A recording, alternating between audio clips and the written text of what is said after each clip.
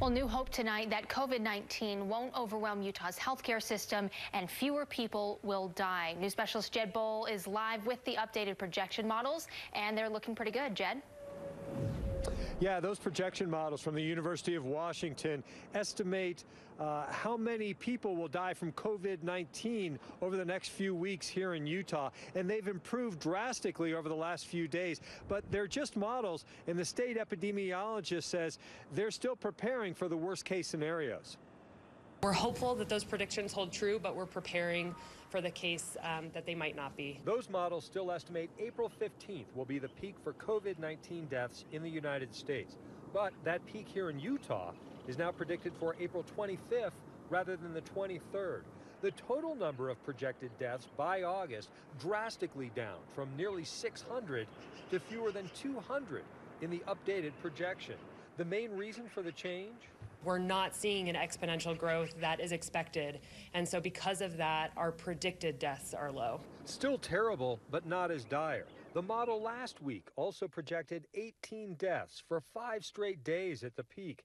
That has now been revised to 5 to 7 deaths over 10 days to 2 weeks, a much flatter curve.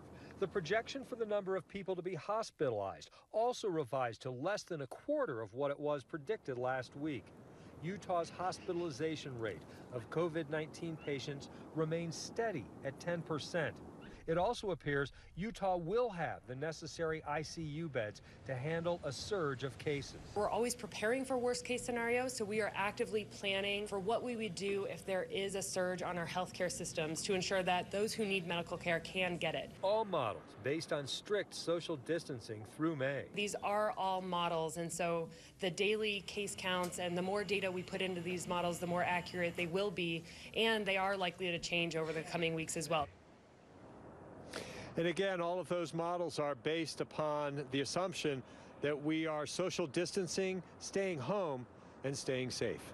Guys? Yeah, it's up to us. We can all do our part. Right, Jed? Thank you. Appreciate it. Well, some new numbers show that the coronavirus is taking a big toll on several Utah tourist towns. Summit County projects that they will lose about 10,000 of its 30,000 jobs. And they aren't alone. Analytics from Terma Economics and Jobs looked at every county in the nation for vulnerability. They found Garfield and Grand near Arches National Park came in 9th and 20th, respectively. Summit County came in at 28th. Be very different moving forward, because it's not the kind of thing to where you can just flip a light switch and we forget about March, April, and potentially May. County officials are trying to encourage business owners to be aggressive when it comes to applying for financial help.